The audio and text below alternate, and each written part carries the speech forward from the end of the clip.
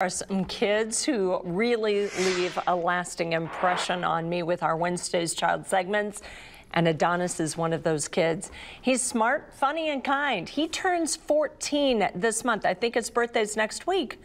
He's still waiting to find a forever family. Here's our story from last summer.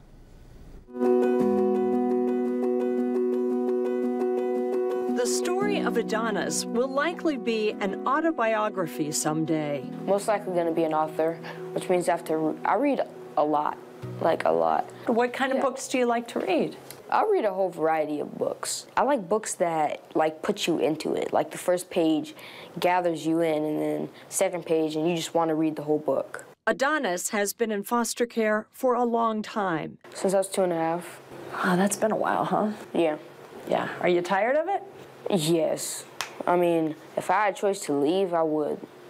Definitely. It's hard when you trust somebody and then they break that trust, and then you're weary to everybody else who you can trust, but yeah, it's hard to. Adonis wants to be adopted soon. It makes it seem like once I leave the whole system, I could leave all the past and everything behind me, and I could just look forward to a new life. What do you want in a new family? Dogs. That's it. Just dogs. How to put this into words? I'm not picky about what has to be in a home. I'm not like, this has to be in a home, this has to be in a home, this has to be in a home. I'd prefer if you had a dog.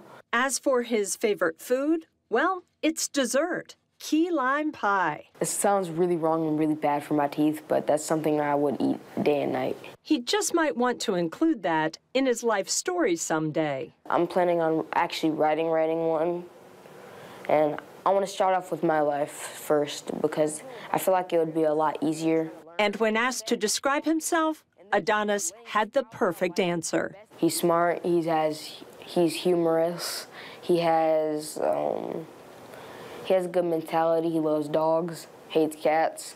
Yeah, I'm saying that to all you cat lovers. Love him. All right, here's an update on Adonis. He is eager to get into college. He wants to study multiple foreign languages, especially Japanese, Chinese, and Portuguese. He's very specific. If you would like to learn more about Adonis, go to our website and click on this story for links to Indiana Adoption Program. I love that. He went for the cat owners. He didn't even shy away from it. He said, listen, I mean business, no cats, all dogs. I want to hear it. He had such a good sense of humor. And I don't know, I teased him about something right off the bat. We were just setting up, and he goes, "You're funny, I like you."